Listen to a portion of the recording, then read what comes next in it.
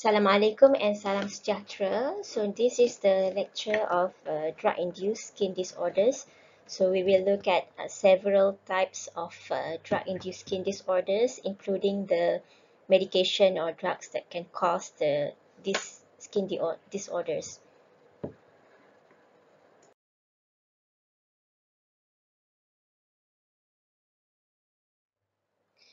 So approximately 2 to 3% of hospitalized patients actually experiencing the adverse drug reaction. So and also this accounts for 30% of all reported adverse drug reaction. So the diagnosis requires a comprehensive drug history taking for us in order for us to establish the relationship between the skin disorders and the most likely causative drug. So we have to take an accurate drug history, including the OTC use, any herbal or homeopathic preparation use, or any injections, and record the both of the generic and brand name of the medication, and also ask if the patient had any history of drug sensitivity, and also ascertain when the eruption started in relation to drug use. So we have to know the timing or the duration between the start of the drug taking and also the start of the eruption or any skin presentation. So these are the types of drug-induced skin disorders. The first one is the ISD causing changes to skin function, for example, photosensitivity or pigmentary changes. The second is the mild DISD, for example, exanthem, pruritus, urticaria, fixed drug eruption, and acneiform eruption.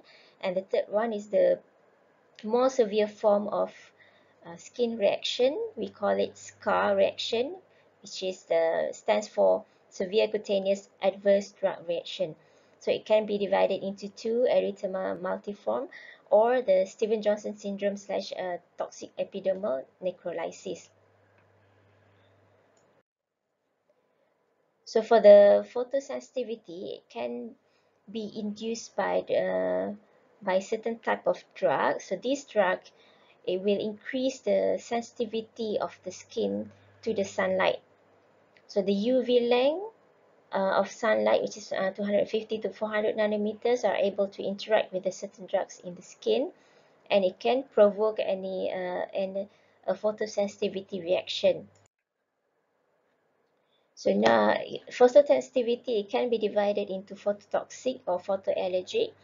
So it's the same as any type of allergic reaction. It is related to immunologic reaction, whereas for phototoxic, it is not related to any form of any immunologic reaction, and this is the most common type of photosensitivity, and it is dose dependent. So the more the patient taking the drug, so there is a more increased risk to get this phototoxic, and it resembles severe sunburn, can progress to blistering and offset within 5 to 15 hours of taking. It will subside quickly. Whereas in a photoallergic, it is less common. It's involved immunologic reaction. It is usually eczematous, but maybe urticaria, bullous, or purpuric.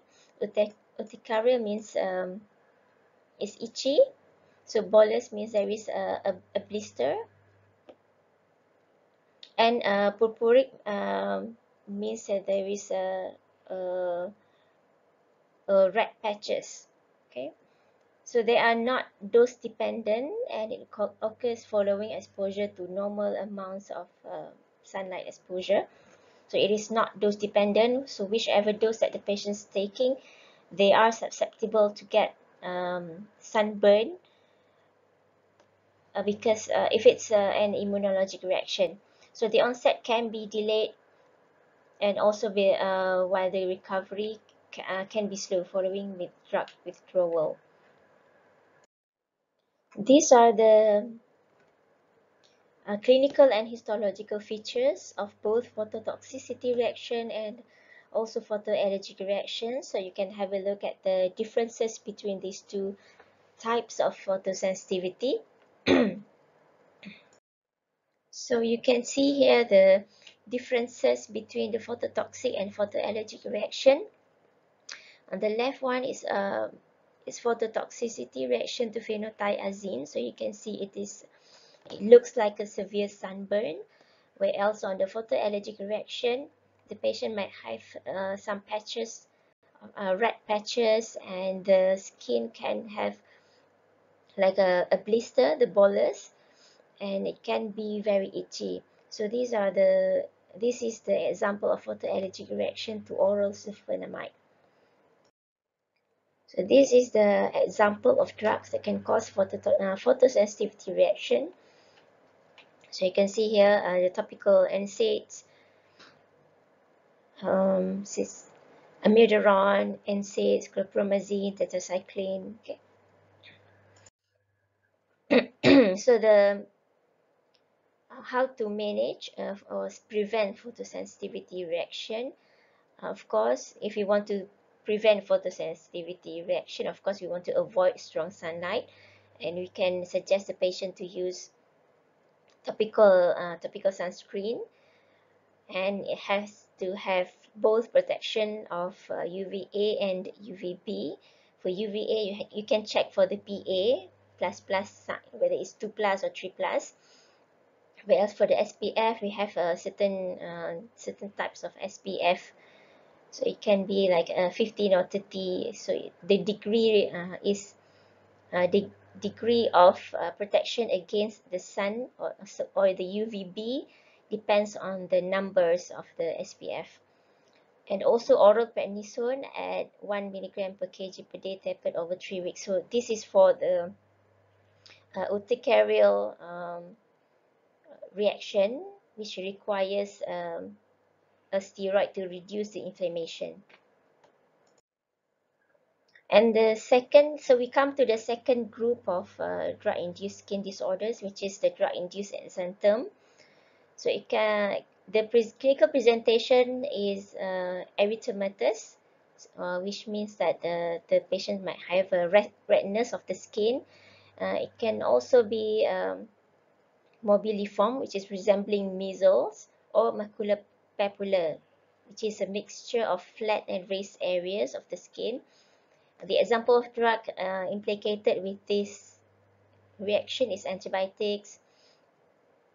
For example, sulfonamide, ampicillin, isoniazid, or phenytoin or carbamazepine, which are the group of anticonvulsant and anti-malaria. So it can begin within 7 days of commencing the drug, and the mechanism can be a delayed hypersensitivity reaction. So it includes or it involves the immunologic reaction as well. The second type is urticaria or angioedema, or we call it hive. So urticaria means itchiness. So it is red and it is very itchy. Angioedema is it means that there is a deep soft tissue swelling. The example of drug that can cause this reaction is NSAID or opioids. And it can so drug-induced urticaria or angioedema can be cutaneous manifestation of anaphylaxis, so it needs urgent medical attention. So some cases it can lead to anaphylactic shock. So for the fixed drug eruption, so the patient might have one or more patches of red spots, and when she or he take the offending drug the second time, the eruption may occur at the same spot. And it is erythematous, which is red, and it is sharply bordered and darker than surrounding unaffected skin. And when the patient is resolved from the reaction, the marks will stay there, and it will become a darker colored as compared to other skin. And it takes between 2 to 24 hours to develop this following the drug injection. So it might start with one eruption and then it can multiply, and it is more common at the face and genitalia, and starts with a red color and then change to dark red, and then as I mentioned before, it will stay as a hyperpigmented mark even though the eruption or the reaction has already resolved. So these are the drugs that can cause this type of reaction. So the next one is a acneiform eruption. So it can be caused by corticosteroids, cyclosporine, or contraception, which is the progesterone only pills. It can be one or more inflammatory patches, also take 2 to 24 hours to develop, on the mostly on the face area. So you can manage with oral tetracycline antibiotics or erythromycin. So these are the examples of the drug that can cause acne. And the next one, this is now we come to the scar. So remember that the three main type of drug-induced skin disorders. The first is the photosensitivity, the second is the exanthum, and the third one are the scar reactions. And it can be divided into erythema multiforme or StevensJohnson and toxic epidermal necrolysis. So for the erythema multiforme, it is more like a target like lesion. So there is one or more lesion. It can be it is characterized by concentric red and pale rings, and in severe cases it can cause a central blistering. So there is a blister, there is a central blister, and then the surrounding area will be red and inflamed, and it typically occurs on the limbs rather than a trunk. Present within 2 weeks of the start of the drug, and we can manage with paracetamol, topical steroid, and appropriate topical therapy.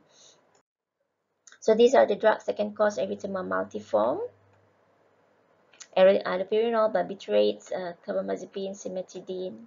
Okay. And now we come to the next, the second example of scar reaction. So this is Stevens-Johnson syndrome on the left side, and it is a serious reaction. It is idiosyncratic, so it means that the reaction is not cannot be explained by the expected pharmacological action of that drug. So it's not related to the mechanism of action of the drug. So it can occur on the epidermal area, but it can also occur in any skin, in any areas of the skin. So not only the epidermal or mucous membrane. So it has high mortality rate actually. So as I mentioned before, SJS and 10 is life-threatening events, and it can be characterized by blistering and epidermal sloughing, which is a skin peeling. So the patient might have fever first, fever, malaise, and upper respiratory tract symptoms. And the difference between Stevens-Johnson syndrome and toxic epidermal necrolysis is only the coverage of body surface area that the blistering or the reaction occurs. So for the SGS, only small areas of skin peeling occurs, which is less than 10% of the body surface area, whereas for 10, it consists of more than 30% of the body surface area. And for the patient who have in between that, which is 10 to 30%, we call it SJS/10. So 10 carries a mortality rate of approximately 30% of the patient. But for patients with comorbidities, the mortality rate can go up to 90%. So it's very serious and life-threatening event. So these are the drugs that can cause Stevens-Johnson syndrome and 10. So particularly allopurinol, carbamazepine, which is one of the anticonvulsant, and other anticonvulsant that can cause it like phenytoin, okay, and lamotrigine, and other other drugs, for example, penicillin, and what else? Yeah, the group of penicillin like Bactrim might also cause may also cause Stevens-Johnson syndrome. So, okay, like I mentioned before, most are commonly associated with allopurinol, phenytoin, and carbamazepine. So, for anti-epileptic drugs, this reaction can occur within 3 months of initiation. Okay, and 99% of the scar reaction occurred within the first 8 weeks of drug administration. So, if the patient was given either phenytoin or carbamazepine, so they need to be monitored within the 3 months whether they develop this skin reaction. If they do not develop it more within that 3 months, so they are considered not having a risk to get this SJS-O10. So the laboratory findings consistent with the diagnosis of SJS-10 include increased WBC, elevated liver function, elevated glucose level, elevated renal function parameters, proteinuria. So that means the patient is currently having a stress level, high stress level, and the renal function can also be impaired as a complication of this skin reaction. And also elevation of ESR and CRP it denotes the inflammation of the in the patient. So the complication that might occur is infection, electrolyte imbalances. It can also lead to eyes disorders like corneal abrasion or photophobia, skin or nail scarring, and acute renal failure. So the principle of management is to discontinue the offending agent, give supportive treatment like fluid balance, nutritional support, pain management, and gentle skin care. So the supportive therapy is more or less the same with patients with burn. So we have to make sure that the patient have full hydration and also manage the pain. Gentle skin care, careful attention to tumor regulation. So we have to make sure uh, the the the temperature of the patient is good, and appropriate care for the mucous membrane, especially for the eye and the lid. Systemic steroid, cyclosporine, or intravenous immunoglobulin to reduce the uh, auto autoimmune reaction and to reduce the inflammation. And we also want to treat infection if it occurs. So that is all for drug-induced skin disorders. So remember, we have three main types of drug-induced skin disorders. The first, we have photosensitivity. The second is milder form of skin reaction, and the third one is the severe cutaneous adverse reaction, which includes Stevens-Johnson syndrome and toxic epidermal necrolysis. So the most important thing in the management is to remove and identify and remove the offending agent, and manage the patient according to the complication, and also use a supportive therapy for the patient to reduce the symptom and also reduce the risk of complication. Okay, thank you very much.